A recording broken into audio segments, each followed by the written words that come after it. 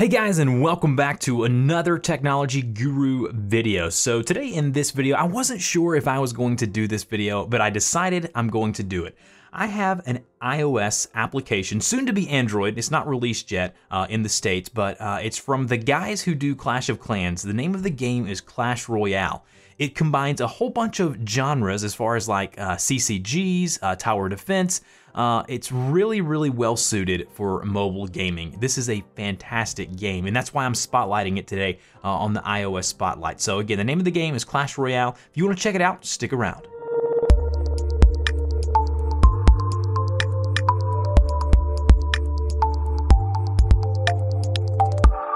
Alright guys, so like I said, the name of the game is Clash Royale, so we're going to jump into it, but before we do, I'm going to show you a little bit of the user interface so we can kind of take a look. So basically you assemble a team of 8 units or cards in this case. You can see here's my card collection there. You see I've got a bunch of cards that I have not unlocked yet. And then you assemble a team of 8 different units or 8 cards. And as you can see here, I'm using the Witch, the Archers, the Prince, the Arrows, the Mini P.E.K.K.A, I call it one of the other, it doesn't matter. The Spear Goblins, the Giant, and the Fireball, right? You gotta have a Fireball.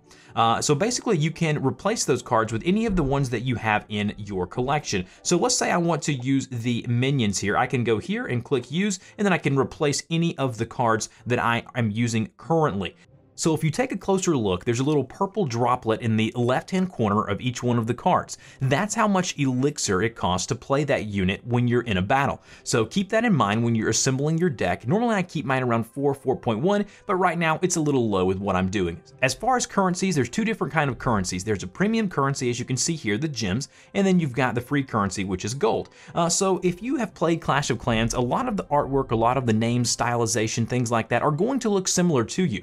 So let's go ahead and open a chest here. You get a free chest you get to open every so often. The chest basically contain gold as well as cards. So you continue getting cards to upgrade the current cards that you have. Once you reach the cap of a card, you can upgrade it, and it increases the hit points and the damage that the card does when it's inserted into battle. So let's go ahead and take a look at what a battle looks like. So you click there, you pay a couple gold to get in the battle. Here's the arena. You got me on the bottom, the opponent on the top, and then you can do a little emotes here. You can do little smiley faces, you can do good luck, you can do all of that good stuff. And as you see, my elixir is full right now, currently on the upper or below me. You can see the elixir is that purple bar. So basically, you kind of normally want to be patient. And if you win, you get trophies. If you lose trophies. The more trophies you accumulate, the higher up in the ranks you get. I don't know why he's not playing anything. Normally, I just wait and kind of see what they do, and then kind of play reactionary. So basically, he's going Fireball, so I'm going Prince at the face. And as you can see there, it tells you what card you're going to get next. So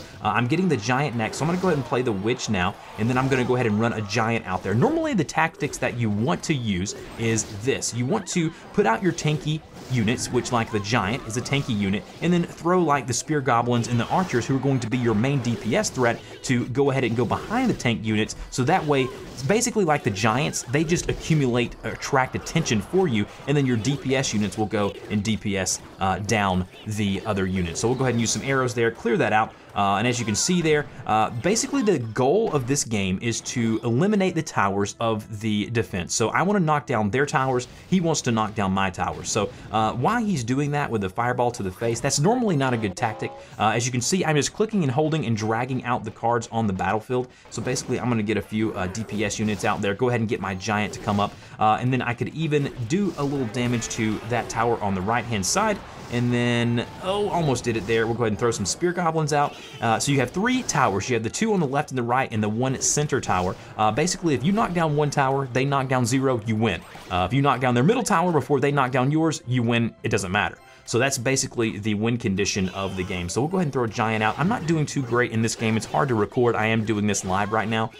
So hopefully you guys will forgive me in the comments. And then now what I'm going to do is run a Prince on the left-hand side. The Prince, from what I have gathered, is a card that does a crazy amount of damage, but it's also very weak. The Prince is very good against towers, so as you can see, as he's going up against the tower there, he's going to do a lot of damage, but he fireballed me there, so I didn't really have a chance to do anything. And then basically, see, the enemy got one of my towers down, so basically what that means is, oh, I got one of his towers down. So what that means is now we go into a sudden death. So there's a 3-minute timer. Towards the end, you're going to get double elixir, so you can play more cards in the last minute of each match. I love the way the matches are, and the reason why is because it's a really quick match. When you're playing something on mobile, it's very easy to get distracted or get caught up in something else, and it's very simple. Just go in, play a 3-minute match, and it's very, very easy. So anyways, I'm not doing too great right now currently, so it's not doing too good right now. So we're gonna go ahead and run the prince out there. So as you see, I got sudden death. So the next person to knock down a tower wins the game, and it looks like he's gonna knock down my left tower there. So there's really nothing that I can do about it except maybe throw a giant here, do a little deeps there, and see what happens. So as you can see, the giant does not attack other units. The giant only attacks the towers, so that's great for a tanky unit. As you can see, I'm not putting out any units right now, I'm just talking. But you have like spells, which will basically, you know, target units by themselves, and then you have like units like the prince and the giant and things like that.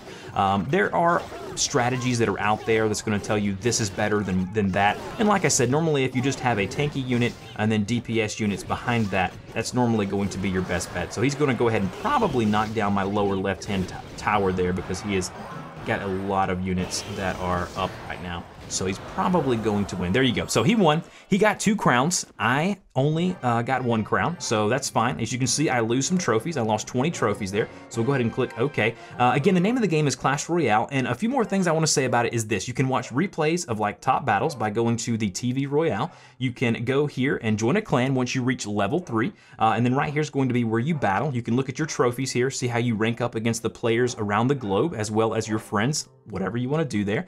And then if you want to add me on Game Center, you feel free to do that. It's DMPorter74. Don't forget to follow me on Twitch as well. I've streamed a little bit of this game. It's a lot of fun to do on stream. And as always, guys, thank you so much for watching my videos. I really hope that you enjoyed this video. If you did, just thumbs it up there. Let me know you like this video. You'd like to see more of them. And as always, guys, I will see you in the next one.